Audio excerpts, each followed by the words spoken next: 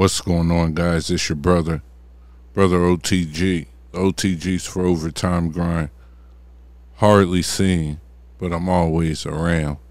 And today we're in Reason 12, Reason Plus, and I already have a sound loaded, a loop loaded. It's nothing amazing. It's meant just for tutorial purposes.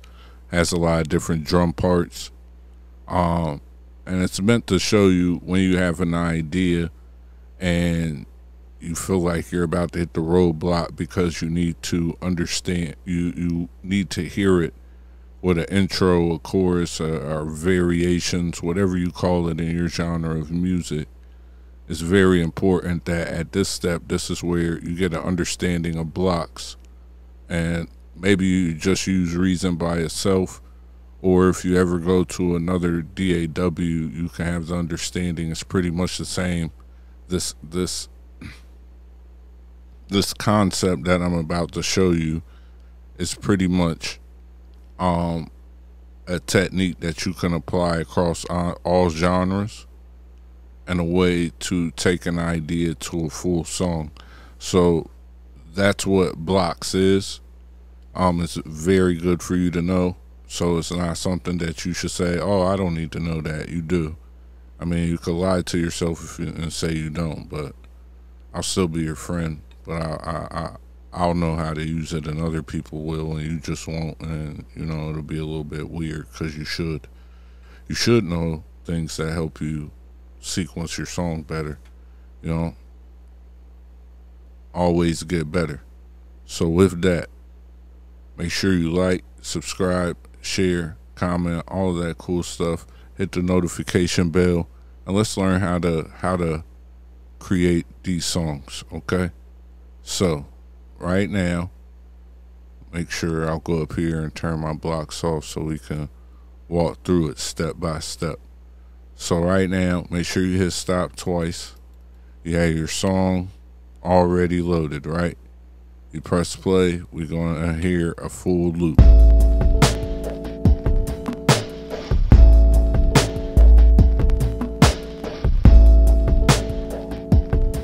Just a simple 4-bar loop. Simple 4-bar loop, a couple different parts. We have a different part. We can mute the main and come with this one.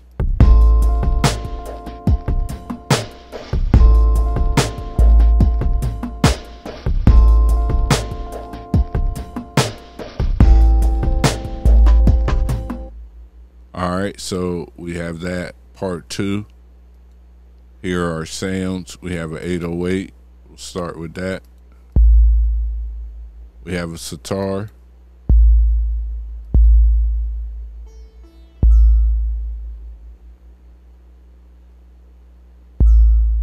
I have a piano.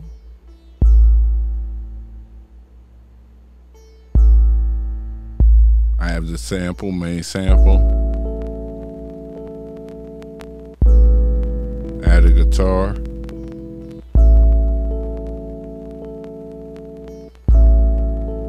I have a piano.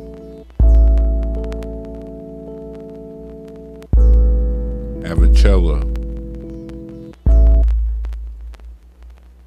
So that's all of those sounds. We'll start it. So if I start over.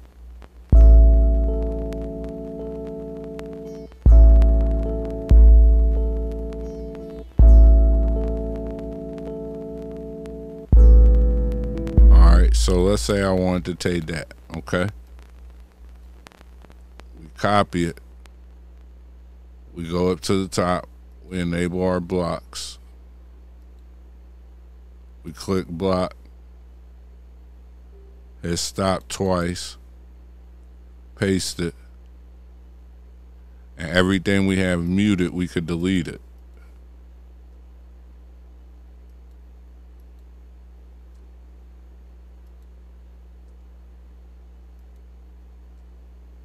Everything muted, delete it. All right, turn our solo off, press stop. Now we have that. So we named this intro.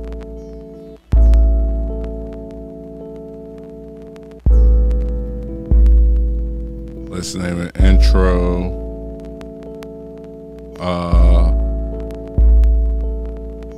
Pitched. Okay. So now we could copy this. Go to block 2.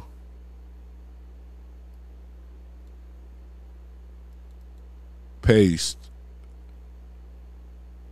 Move these notes down.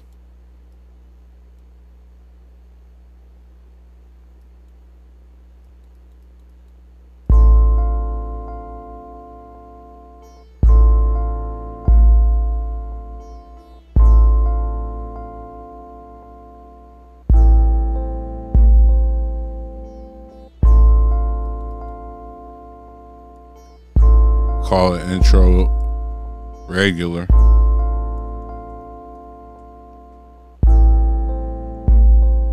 Alright, now if we go back to our song mode, we copy that all over again. We go back to our block. We go to block 3.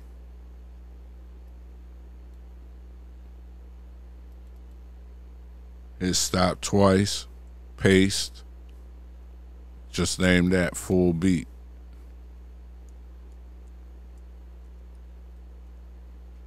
And we're going to do the pitched version.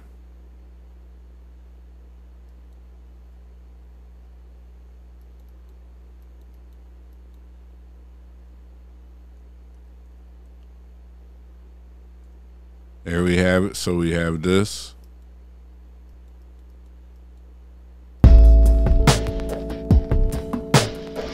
Alright, so now we're going to go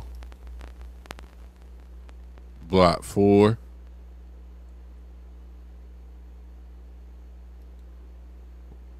We're going to switch it. So now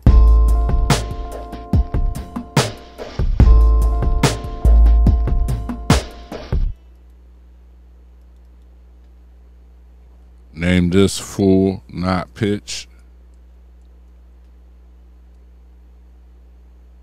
Now we go to block 5. Copy and paste the same idea over and over again. Now we could change the drums, so we could play it. Oh wait, we gotta fix our sample. Let's start this one first. Let's start with this. Okay, now let's use some drums.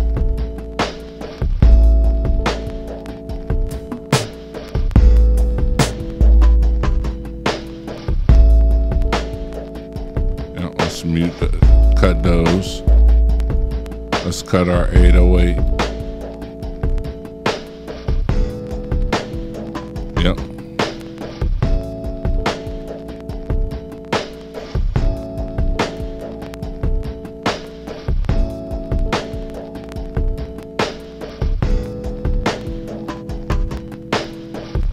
Name this note 808 pitched. Let's cut out this other drum.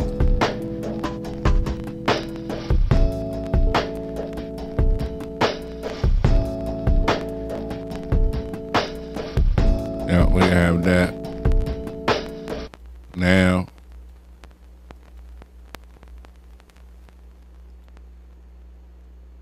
hit stop twice, paste.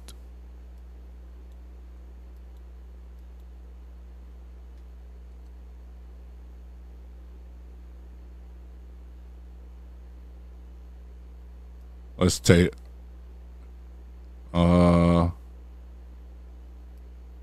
the stylish drums out.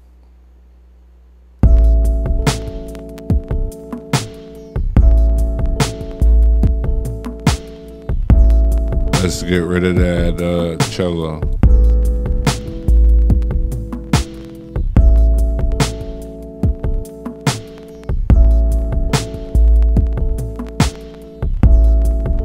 Call it verse pitched.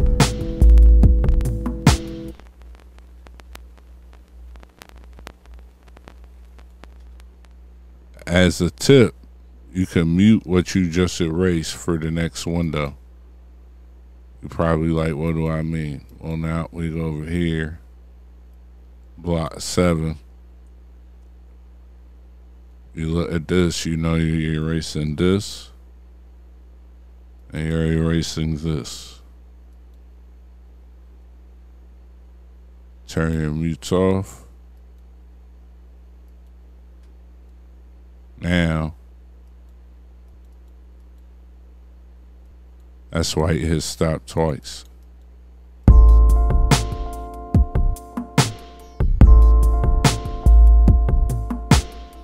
Let's take the 808 off in a sitar.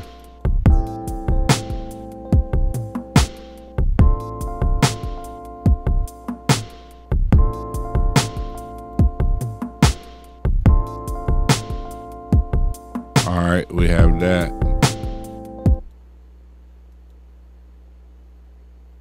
Now, so if we were playing this, I'll show you how this starts to work. We have that.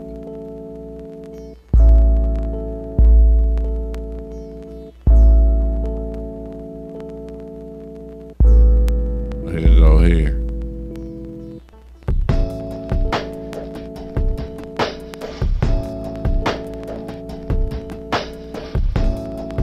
All right, so matter of fact, let's just go to song mode now and make it happen with what we got. All right. So get your pencil.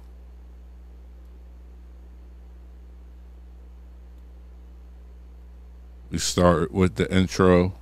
We hit stop twice and listen.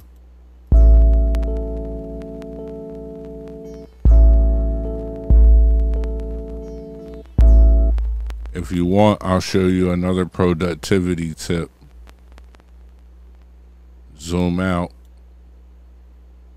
Get your arrow. Command C.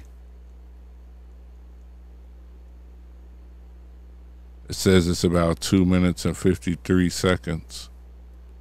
So let's go there.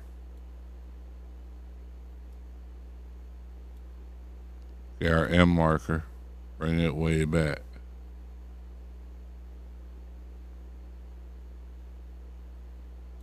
All right. Now you could go and click your whole song in. So I could do this. Then I could go.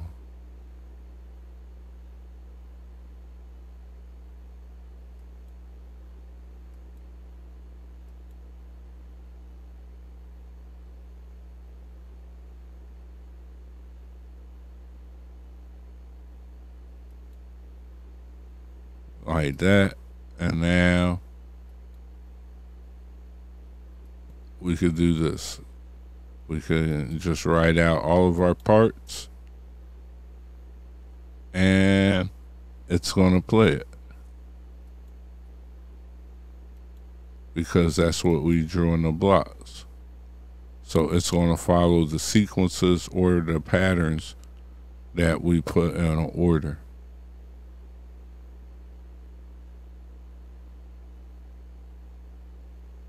Let's see.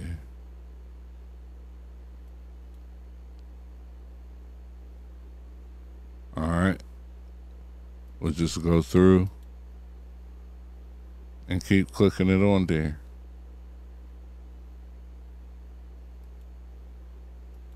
We'll go from the full beat this time to the verse to no 808.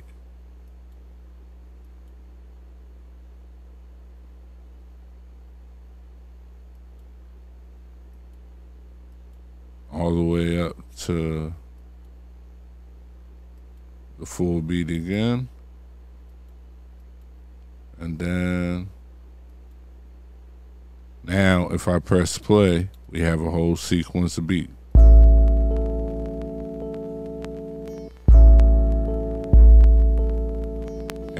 changes that I make in any one of the blocks will change across wherever it's in the sequence window. You can also then press record and record over all of this and take your production to another level. So utilizing blocks is extremely important, and it's an easy way to practice different structures, perfect way of beats that have a lot of different sounds and different textures to show how they work together, and have some pre-planning. Remember, you can record all of your automation over it. You could do all of that. You can record from start to finish, just like you could record audio in now. So you could record audio and place it inside of the blocks. So think of all these different options, but hopefully this helps you. You get some understanding of what blocks are, what they do, how they operate, and how to take a simple 4-bar loop and take all of this. Don't let it overwhelm you and turn it into this. It's really simple. Once again, it's your brother OTG. The OTG's for Overtime Grind. Hardly seen, but I'm always around. Make sure you check out my website, brotherotg.com. We have coaching available for different programs, and follow me on all my social media. That's it.